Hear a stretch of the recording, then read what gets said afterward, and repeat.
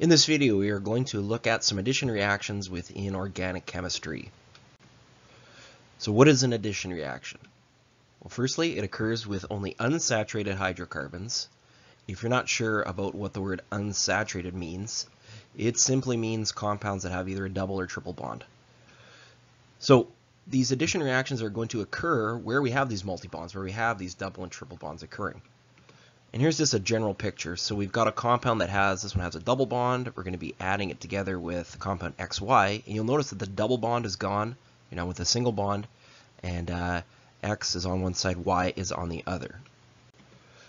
So let's take a look at an example here. So write an addition reaction for ethene and bromine gas. So there is ethene and there is bromine gas. So what's going to happen in this reaction is our double bond is going to be gone. We're going to end up with a single bond, and we're then going to end up with one bromine on either side. Now, in terms of naming these, we started with ethene. We combine that with bromine gas. Now, what we've got here is this is our first carbon, this is our second carbon, or vice versa. It'll work either way. We have bromines on both of those, so we're going to call this a 1,2-dibromoethane. Remember, this is now an ethane. It's only got single bonds.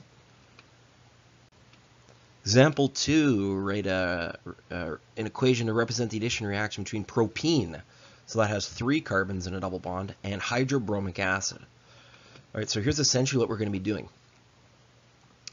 So what's going to happen is there are actually 2 different outcomes, because we could put the hydrogen on that carbon and the bromine on that carbon, meaning we'd have the bromine in the second spot, or you could flip it around and you could have the bromine in the first spot. So there are actually 2 acceptable outcomes for this reaction, and there they are. So again, in this one here, we've got the hydrogen and the bromine on the second carbon. And for this one, we've just flipped them around, and now we have the bromine on the first carbon.